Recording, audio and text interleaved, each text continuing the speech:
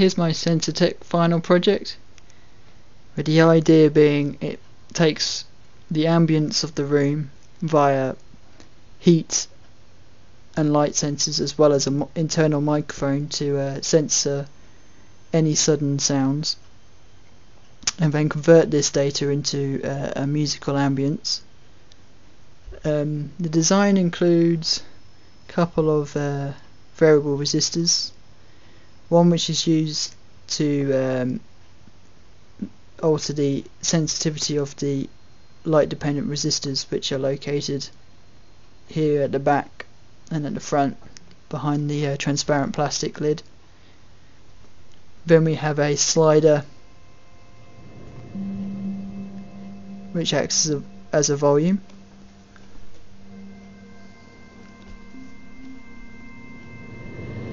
Which turns all the elements up and down. And then in the middle here is where the thermistor is located to censor the temperature.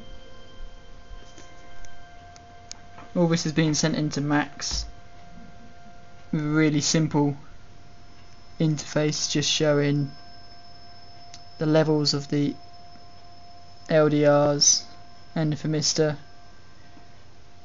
and then that's just showing the sensitivity potentiometer and the master volume, which is the slider on the unit. And then the only control, which isn't actually a physical control, is a microphone sensitivity dial. Okay, here's a performance.